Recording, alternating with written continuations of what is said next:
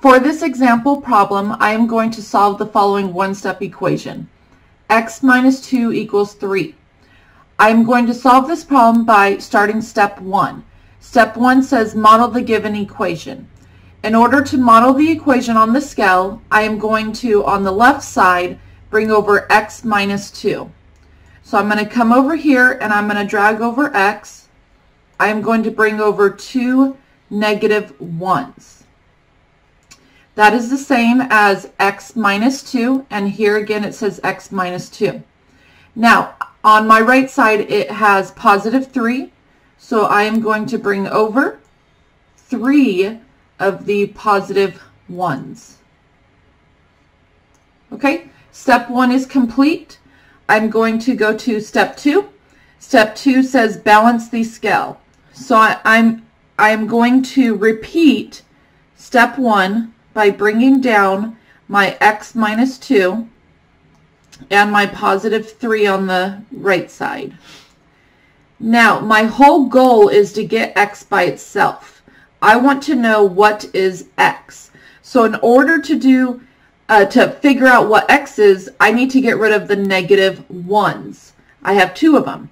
I know that I can get rid of these by doing the opposite of negative 1 is positive 1, and those will cancel. So since I have 2 negative 1s, I need 2 positive 1s. And again, step 2 says balance the scale.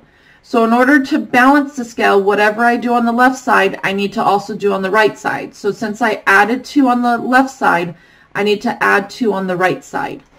Okay, I'm done with step 2. I have balanced the scale. Step 3, I am going to bring over exactly what I did on step 2. So I'm bringing over my x minus 2, and then I'm also bringing over the positive 1s. I had 2 of those on my left side, so you can see the left side right here and the left side right here looks the same. And now I'm going to do my right side. So I have positive 3 that I started with.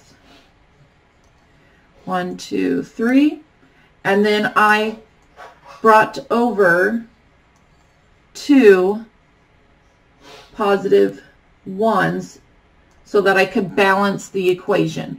Okay, I'm almost done with step 3, but what I need to do is bring over my x's. So you can see when I say x's, I'm not talking about my variable x, I'm actually canceling. So anytime I see opposites, so for example, this negative 1 and this positive 1 are going to cancel. This negative 1 and the positive 1 above it can cancel. Nothing over here cancels. They're all positive 1s. Here I'm left with x. That's exactly what I wanted. So I get x equals positive 5. And I'm going to come down here and type in 5. And I am done. That's how you solve the problems and show your work.